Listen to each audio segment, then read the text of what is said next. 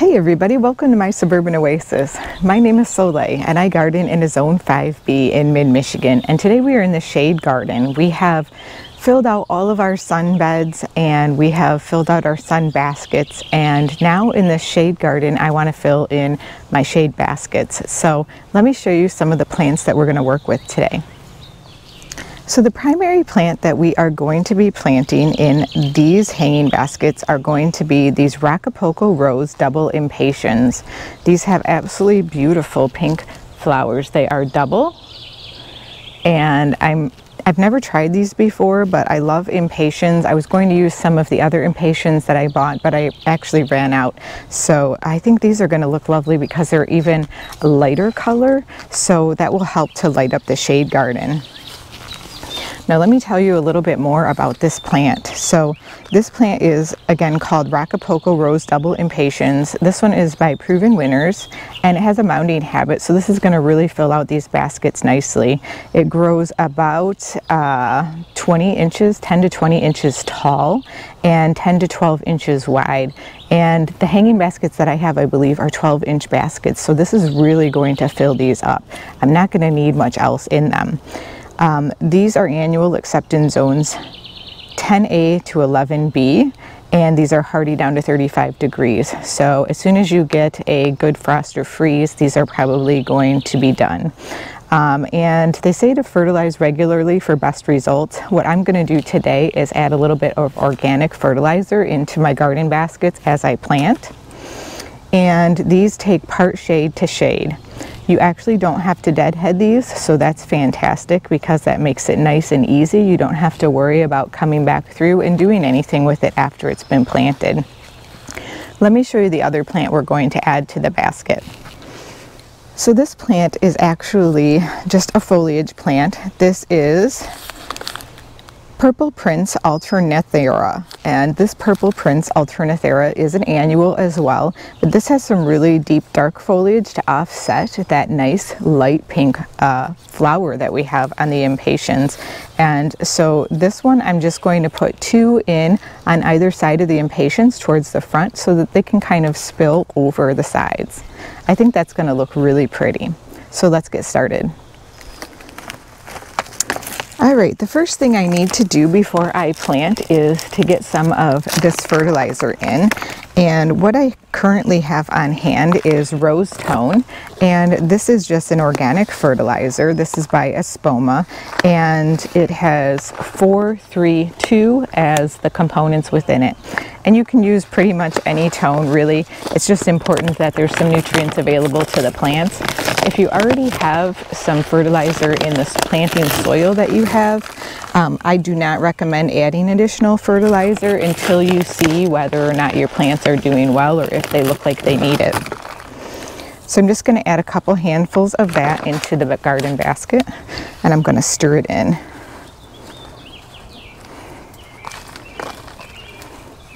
And the reason why I'm adding this is because I have used the soil in these pots one season, and so I think it's important to add some additional nutrients into the soil again. So just 2 handfuls, and then we're going to mix it in.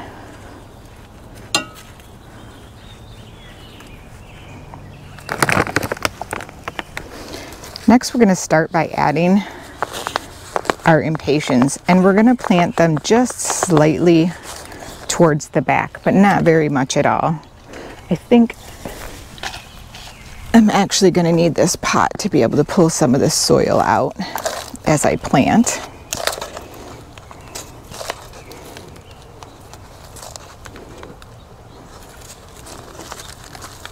These might be 14-inch baskets. I'm not positive. I have actually never measured these.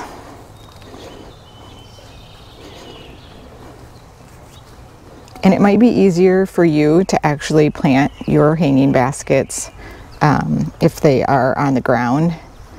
But these are in just a nice spot for me right now that I can actually do this.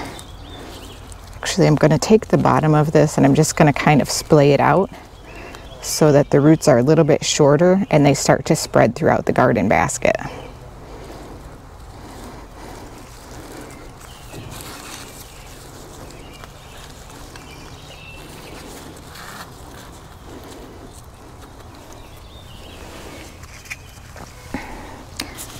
Now growing in this pot, this Alternatia, I actually have a couple that are really tall and a couple that are fairly short. So I'm going to use a short one and a tall one in each basket just so that they don't look kind of funny.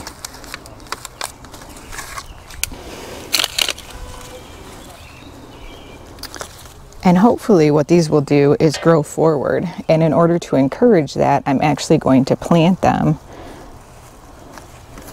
straight towards the front. So rather than planting them with their roots straight down, I'm planting the roots towards the impatient itself.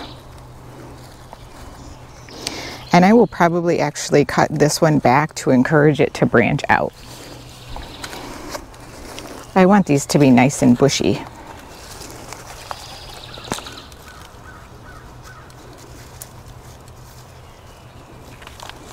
It's going to look empty once we're done with this, but these should fill in rather nicely over the next few weeks. We have some excellent weather going on now. It's, you know, in the 80s here for the whole next week.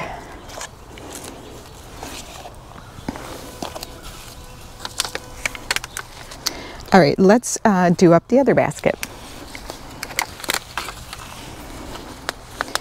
These are nice quick projects that just anyone can do in their garden. I got the Alternatia at the MSU plant sale, which I volunteered at, and I spent a good amount of money at as well, but it was sure fun.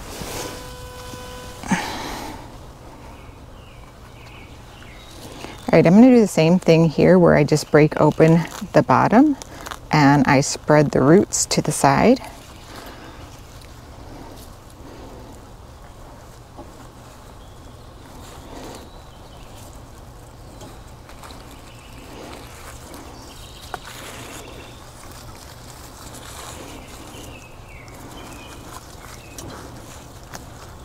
All right, I think that looks good. Now let's get the Alternatia in here.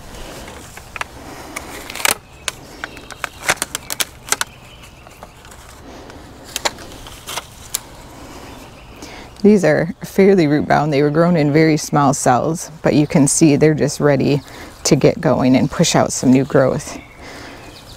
I think as soon as we get these in here and they get watered in, they're just going to go to town.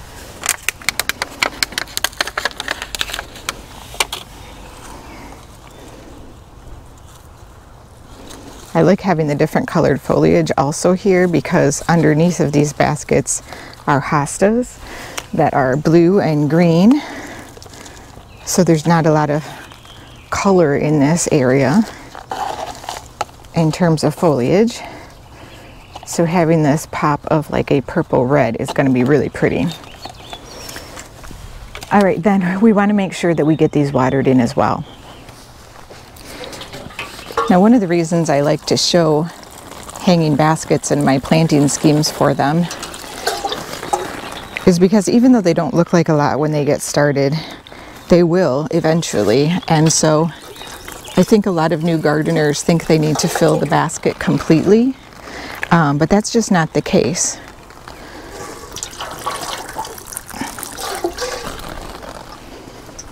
You want to make sure that you pick out plants that are the right size, and you want to make sure that they have enough room for their roots to grow. If you don't, your baskets will peter out really quickly, like by the end of July.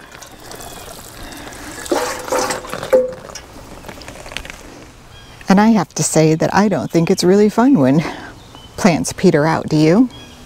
So let me just take you in a little bit closer so you can see.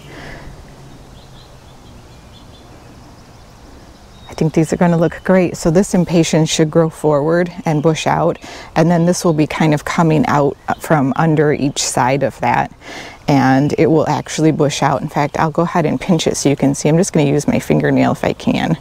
I don't know if it will let me. It might be too tough. It has a very strong stem. You'll have to come back through here, I think, with some clippers, and I'll just pinch it off right here, right above these leaves, and you can see it's already got some extra stems that are getting ready to grow there, so it will get much bushier. And the other one is just exactly the same on this side. All right, now we have some planting to do, and it is a dark side of the moon Astilbe. All right, next up we have this beautiful Astilbe. This is the dark side of the moon Astilbe, and there are several varieties that are out there that actually have this dark foliage, and they're really pretty. Now, this foliage I believe will actually be the darkest if you have a little bit more sun, but I am going to be planting it in the shade, and this one is about 20 to 22 inches high by about 2 feet wide, maybe up to 28 inches wide, and it's hardy in zones 4 to 9. So this one is a really nice hardy plant, and it blooms from midsummer to late summer, so it has a pretty good length bloom season, which is pretty much the same as the other Astilbes that I have, and it takes full sun to full shade, so it's a really versatile plant.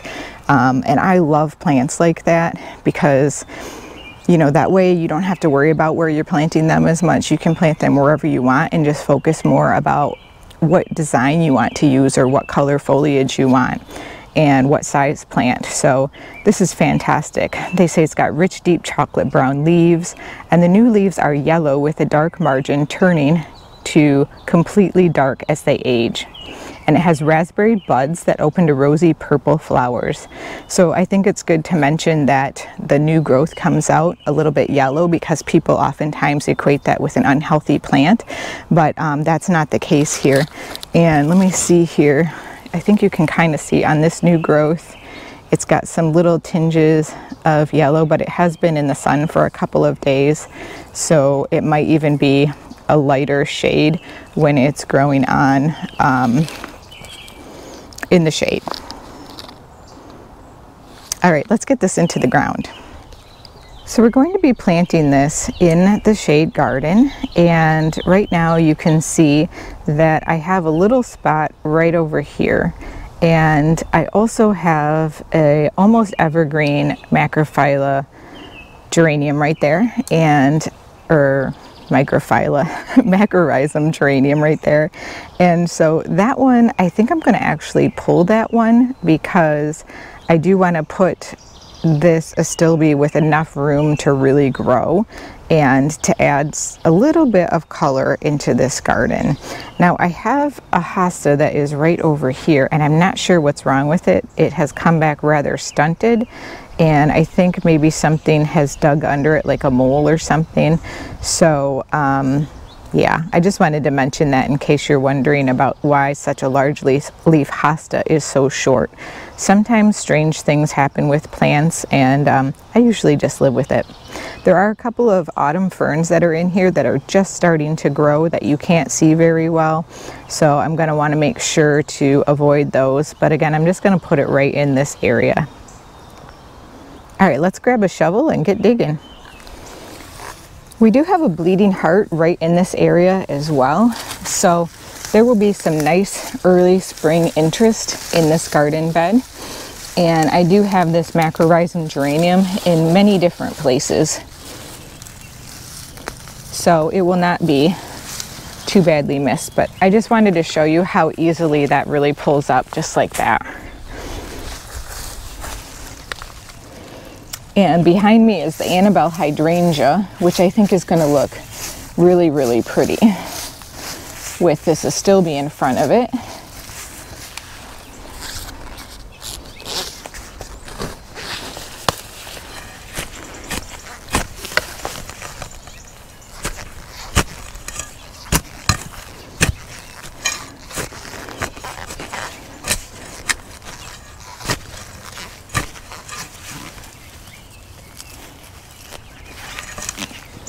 All right, I can hear some roots down in there. I think we've got a nice hole, and I don't want to dig it too deep because I want to make sure this doesn't sink. We have really light, fluffy soil in this particular area of the garden. And actually, before I plant it, because this blooms, I am going to add some fertilizer down in there.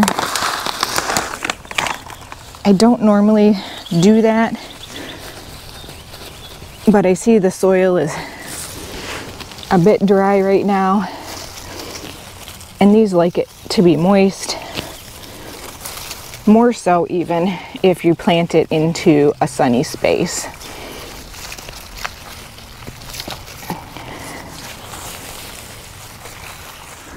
Now I know it's dark in the shade garden, so it can be a challenge to see things. But what I want to do actually is I want to remove this and I want to replace it with this June hosta up front.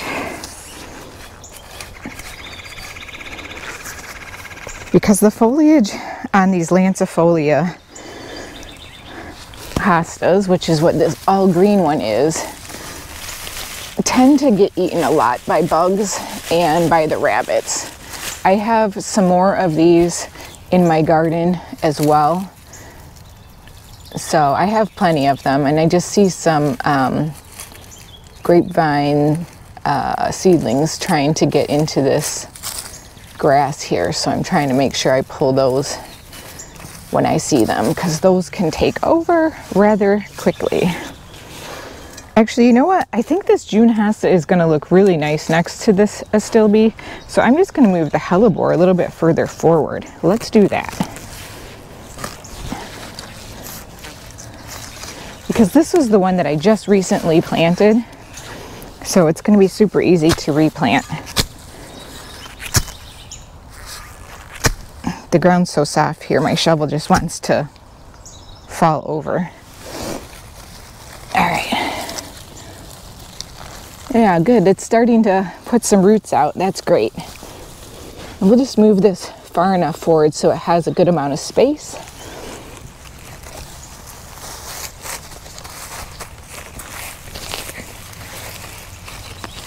And I think that will be a little bit better.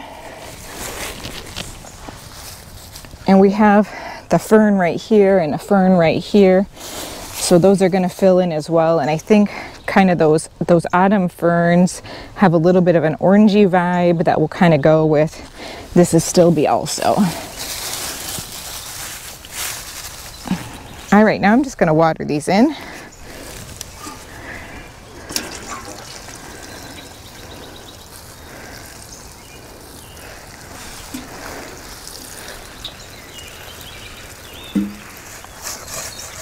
You guys, as things grow, I'm prone to moving things just based on the way that I see them grow and where they're at. So I'm actually going to move this hellebore over as well, because this hosta is really filling in, this big blue leaf one, and I love it. So I want to make sure it has plenty of space.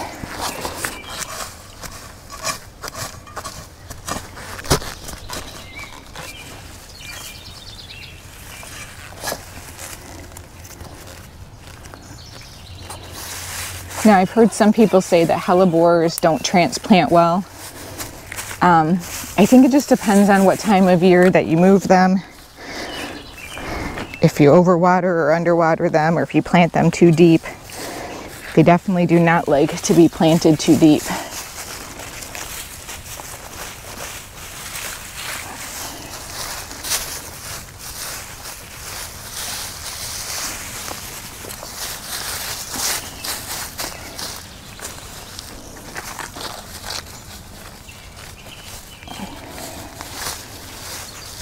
Maybe that's what's going on with this hosta over here.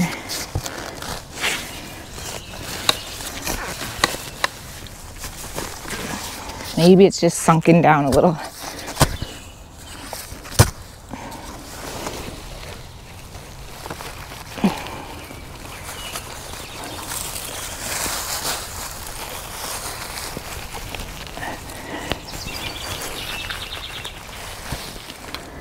So I'm going to take you in a little closer just so you can see where the ferns are, because they are so hard to see in the dark.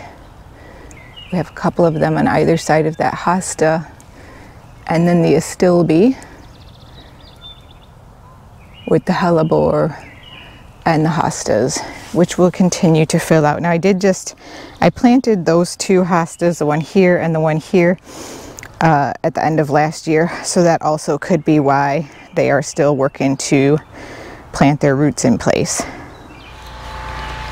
Well, one of the next things that we're going to do today is we are going to trim these privets, and these are a golden privet because they are variegated with a little bit of yellow along with the green, so I think they really light up this space. But I have to trim these several times a year, so I have this wonderful hedge trimmer that I use, and I get it. Some people like to do these by hand, but I think that for me, I was doing them by hand, and I was doing all of my boxwood by hand, and I have a lot of shrubs to prune. And when Litholy sent out a shrub trimmer for me, yes, it's a little bit big for the job, but it sure does go awful fast. So I'm going to show you how it's done, or at least how I do it. So this wonderful trimming tool was sent to me last year, and it is fairly large, but I actually really love using it for all of my different shrubs. I just used it on my boxwoods the other day out front, and they are super large, and I definitely saved a lot of time with it. So I'm going to show you how I do this with this tool, but like I said, you don't have to do things the way that I do. I'm just showing you something that I do and how I do it and what works for me. And you may have other ways that work for you in your garden, but this might work for somebody out there and hopefully be a little bit helpful. So my goal here is to create a nice smooth hedge, and eventually I want these privets to connect to one another. In between these privets on the other side, I have some Red Riding Hood penstemon, and I want to make sure that I don't trim those, so I'm going to be careful of that. But my primary goal is to make sure that I get the curve along the edge of these rocks on the inside and the outside here, and then make sure that I'm trimming the tops off.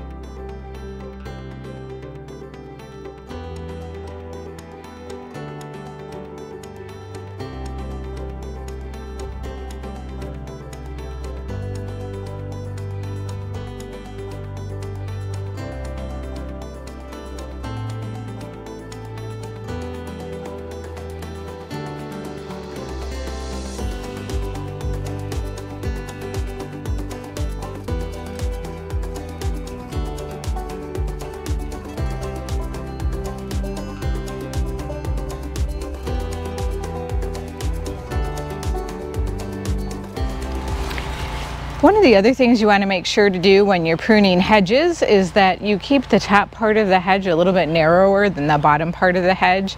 That way you ensure that all of it continues to get sunshine and you don't get all of that dieback at the bottom.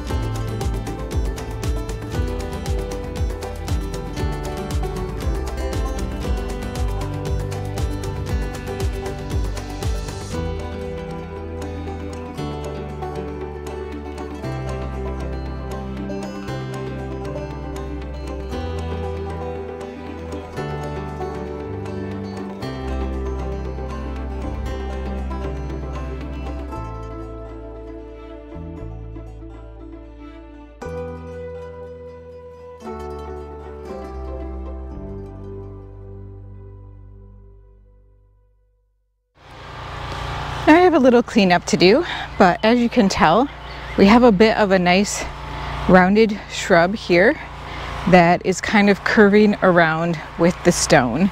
So I will continue to shape this over time. It will get better and better as the shrub fills in. Let's look at the other side.